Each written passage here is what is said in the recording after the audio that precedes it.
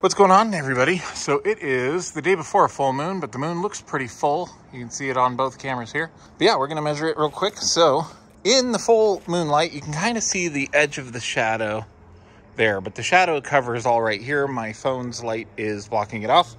Outside of the shadow, out in the open, 54 degrees. This is in the shadow of the gazebo, 54. This right here is under the gazebo, but still in the moonlight. So that's interesting. In the moonlight under the gazebo. In the moonlight out from under the gazebo.